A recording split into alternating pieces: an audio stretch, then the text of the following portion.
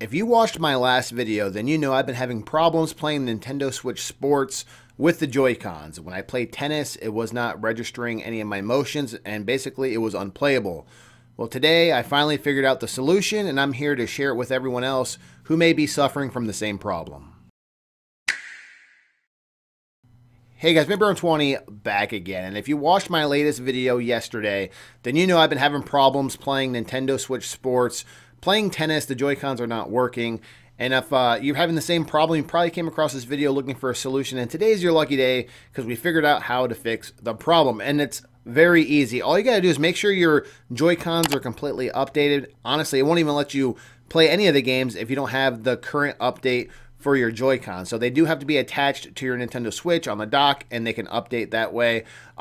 Third-party Joy-Cons will not work. You do need a first-party Joy-Cons to actually play any of these games.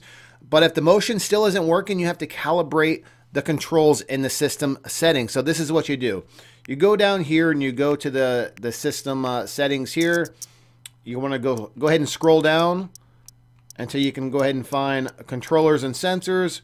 Then you go all the way down here, and you can calibrate the control sticks and the motion controls. You're going to want to do the motion controls because obviously that's what we're using when we're playing Nintendo Switch Sports.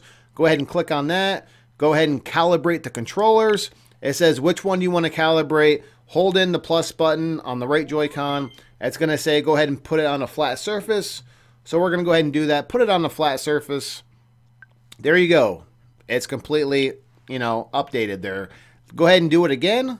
And now hold in the minus button for your left Joy-Con. Put it on a flat surface. And there you go. It's completely, calibrated. So, and that's all you got to do, and everything works. And just to show you, I will go ahead and go into the game and show you that, tennis is working for me now. If you guys remember my last video, I couldn't play the game, and now I'm going to be able to play the game. And all I did was calibrate the controllers. And it's really weird because I was able to play bowling. I was able to play all the other sport games.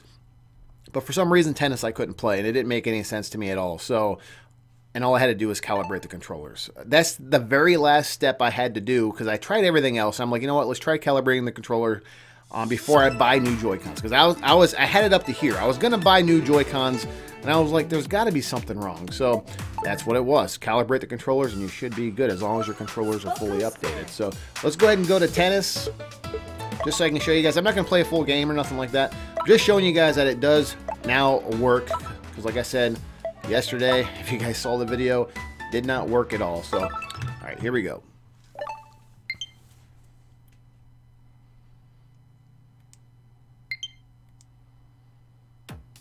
Go ahead and skip here. And right away, you can already see that I'm able to swing. I couldn't do that last time, so here we go. Play.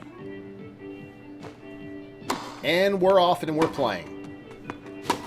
So there you go. Bam. We're off and playing. It's as simple as that.